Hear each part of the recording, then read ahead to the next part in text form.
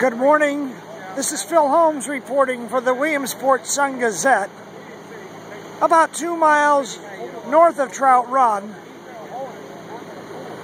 on Route 15, where a tractor trailer with an excavator on it crashed Thursday about 3:30. Another motorist pulled out of a road, 4-mile road, we're told, or road up here, pulled out and collided with this tractor trailer. The trucker lost steering and came down 150-foot embankment and crashed. The trucker, we understand, self-extricated from the wreckage and was not harmed.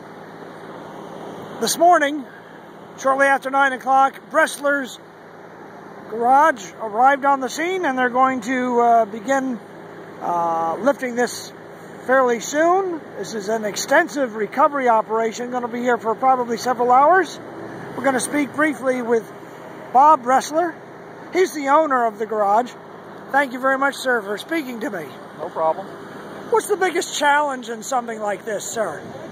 Well, just keeping everything intact and not creating any more issues with fluid spills or causing any more damage to the property down there, and then getting the rest of everything up here safely without anybody getting injured. Tell me what kind of equipment you have here. I see you have four wreckers. Yeah, we have 4 wreckers here. We have 3 45 tons stick boom wreckers and 1 65-ton rotator. And how will they be used? Well, we have Wreckmaster certified operators here. We're going to coordinate with PennDOT and the Pennsylvania State Police to block the highway, and we will run winch lines down to it, as many lines as we can, to stabilize it and control it. What do you call it, sir? Lynch? Winch. Winch. Winch lines. Okay, and that is, again, to stabilize the vehicle. Well, and then pull it back toward the highway. Okay. Now, earlier, I understand from right inside this truck here, this major accident responding, you have tanks, is that right? And you used hoses, you went down there and offloaded.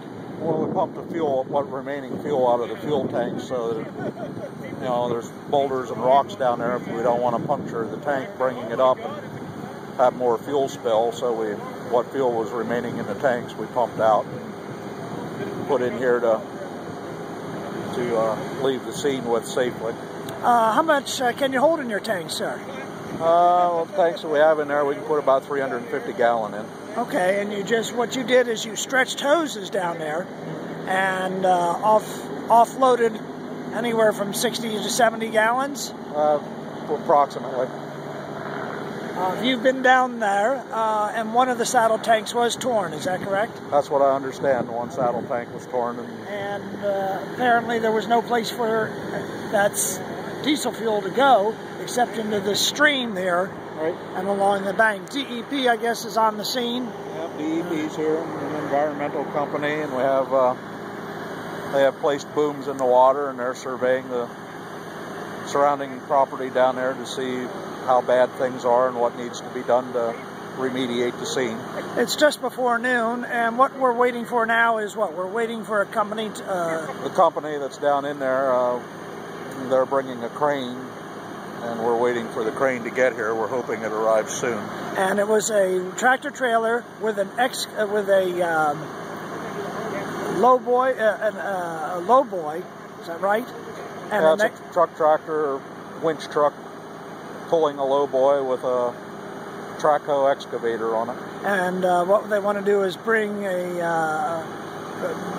something to lift the excavator up first, is that right? Yep, we want to offload the excavator and lift it out of there first.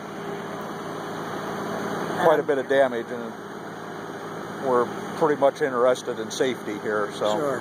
All right, thanks, sir. That's Bob Bressler. He's the owner of Bressler's Garage. Going to be here, what would you say, probably at least a good part of the afternoon. Yeah, we'll be here a while. They'll be here for a while at this recovery scene. Fortunately, there were no injuries. Again, we're on Route 15. Today's Friday. This is recovery of a crash that occurred yesterday afternoon, Thursday, about 3:15 on Route 15 in the northbound lanes, just about 2 miles north of Trout Run. Phil Holmes reporting for the Williamsport Sun-Gazette.